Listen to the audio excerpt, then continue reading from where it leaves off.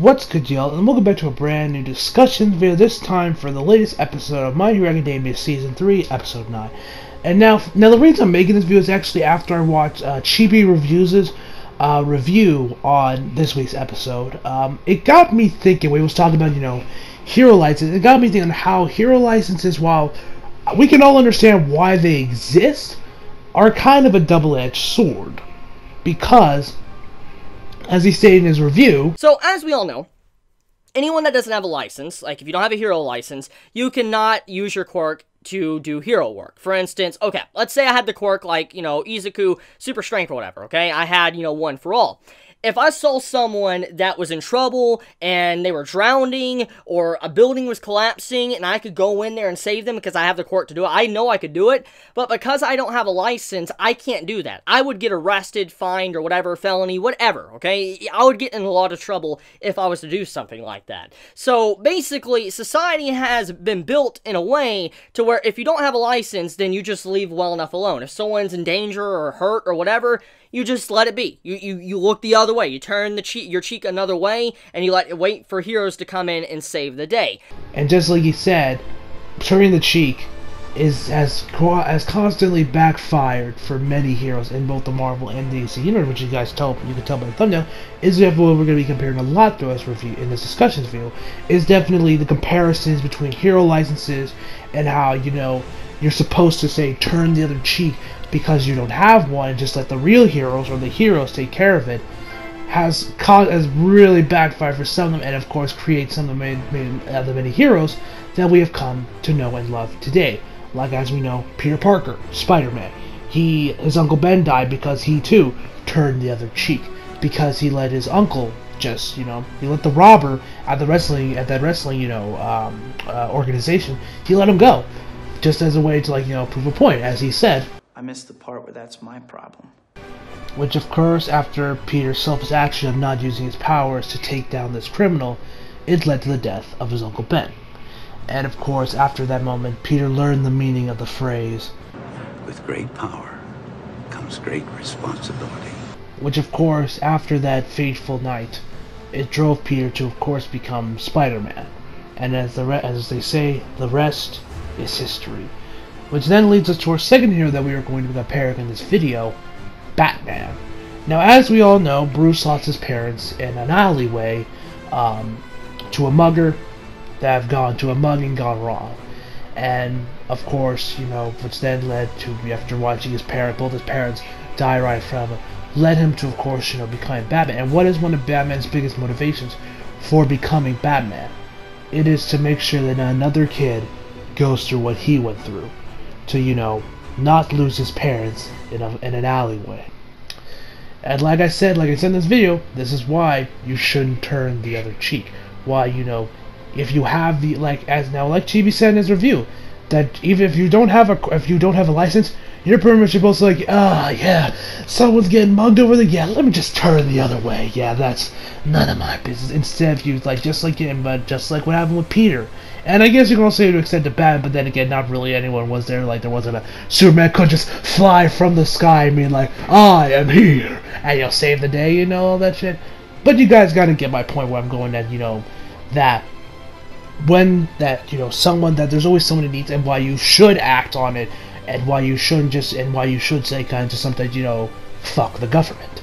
Which, of course, then leads us to our third hero that I also want to quickly talk about is Captain America. As we know about Captain America, the reason he became Captain America, or at least I should say joined the military, was because he doesn't like bullies. He said this in the first Avenger, which of course, and as we know, if you guys saw Civil War, you guys know he pretty much was just telling the government to go fuck themselves with the Superhuman Registration Act.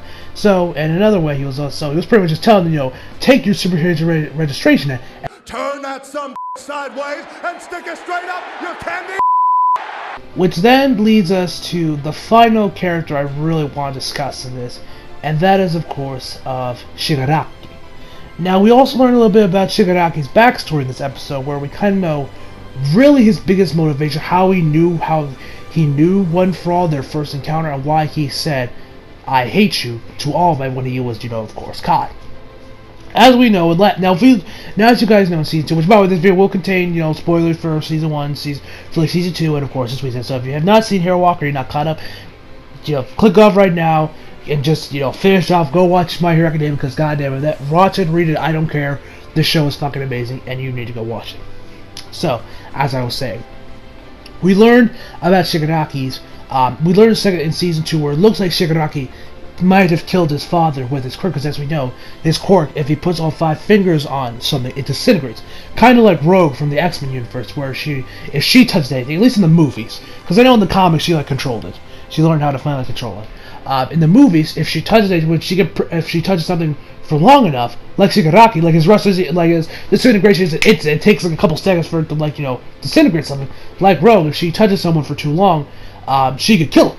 And as we also know, she can also absorb other people's powers, kind of like All For One can. Which you also find out that All For One took Ragdoll's quirk, which of course her quirk was Search, which means, as we know, Ragdoll's quirk was that she can, detect other people's weaknesses, which pretty much means whenever they got to face off, unless he knows how to master One For All by that point, he's fucking screwed. Yeah, that's going to be interesting when we get to that part. Rest in peace, Deca, because you got a rude awakening come your way. When that comes like Chibi said in his review, what we got this week is nothing. Like what we're gonna get in the next couple weeks of episodes is going to blow our socks off. So I'm definitely very intrigued on what we have in store for us next week and the weeks after and the weeks coming for Hero Aca. Now, as I was saying, with Shigaraki, we find out why now as we know and learned in season 2, he possibly could have killed his father.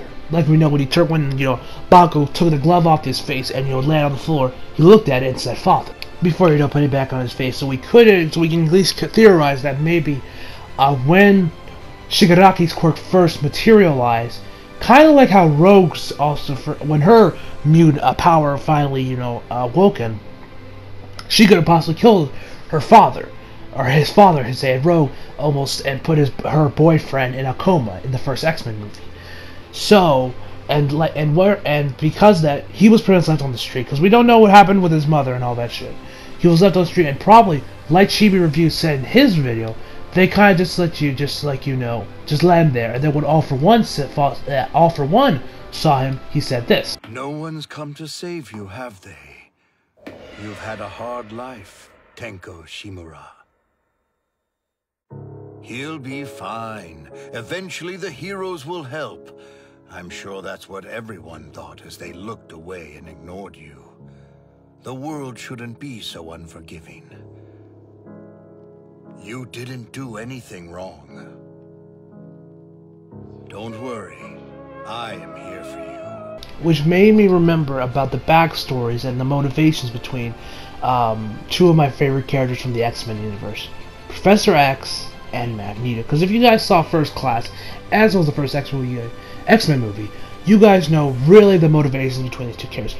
Charles Xavier created his school for gifted youngsters as a safe haven for mutants, as a way for him to help out mutant people, have them control their power, and try to live a normal life with the help of these extra abilities that they have. So while, as of course, we also saw with Magneto, when he was locked up in the concentration camps with Nazi Germany.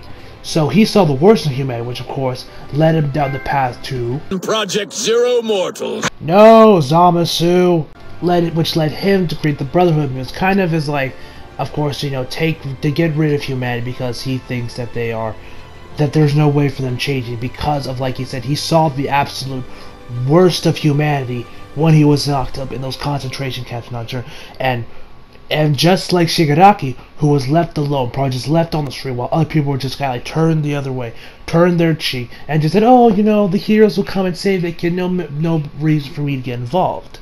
Which of course led to Shigaraki being what he's had, say someone gave him a helping hand that wasn't, the fucking main villain of the series, All For One, and maybe just a normal some random person like the Kens for Clark Kent and Superman, and or just anyone really at that point to help out Shigaraki, and to have him put him down right now instead of All For One kind of taking him and conforming him to becoming his successor. What's thinking me of what's about that about Charlie, it also reminded me of two scenes from two of my personal favorite superhero movies of characters that had really no business save that getting involved into something, but still did it anyway. And I'm of course referring to the bus scene in Man of Steel, and of course the burning apartment scene in Spider-Man 2. Now, because as we know, in Man of Steel, he was on this bus, but as you know, it kind of just swerved off this bridge, and all the kids there were drowning. But Clark, of course, him being Superman, all that, well, before he became Superman, he got involved and saved everyone on the bus. And of course, there's the infamous scene where Kent said, Clark said, what should I have done? Just let him die? And he says, maybe, And of course, in Spider-Man 2, we know that when Peter lost, even though he lost his powers, he still got into that burning apartment building to save that little girl on what was it, like the 8th floor or something, and saved her, but that's what drove him to finally go back to being Spider-Man and gain back his powers after he lost them for some unexplained reason that I don't understand why no one talks about that scene, but whatever. Yeah, so yeah, guys, that's kind of like the end of this discussion video. I just wanted to really talk about, why, even though I understand why Hero Aca does have, these hero licenses, and I understand the point of them, like, you need some way to regulate the guys, of course, not having you just be the Wild West up in here. At the same time, it can be double sword, because you're telling them pretty much, just to say, even though you may have the quirk to, like, stop that guy getting mugged, or that woman getting raped, you're supposed to just turn the other cheek and just let it happen, and hope to God a hero shows up before, something really bad happens, which, I mean, at the same time, but, now granted, from what the anime has really explained, there doesn't seem like to be like some loophole that, oh yeah, if you save someone when there's no heroes in the vicinity, you're good. Because just if you use them at all, like, even if you're saving someone's life, you're still either gonna get, like, arrested or fined or be a convicted felon. Like, we don't know really the logistics of how this happens, of like the logistics of using your quirks even though you don't have a hero license. I mean, sure, Deku and Ida and Todoroki got chewed out by the commissioner of the police force in season 2, where after everything that happened with Stain. But we don't know what happens if normal people do that, So tell me what you guys think about hero licenses. Do you think they have a purpose? Do you think they should exist? Do you understand, or do you think like you're kind of like me, where you're kind of like, I understand why they're there, but I hope there's like a loophole? Or you think no, hero licenses should never be a thing. People should be able to use their quirks whenever they can, and whenever it's especially necessary to say when it could be a life or death situation to save someone's life. So yeah, guys, tell me all that in the comments below. So and also, guys, I gotta say, after watching this week's episode and a few of the other episodes of season 3, I gotta say, I want these guys in the MCU more than ever. Now, I even made a whole video about how to bring Hero Aca into the MCU. Go check that out if you haven't. I'll probably have it up in the I'll have it in the iCards above.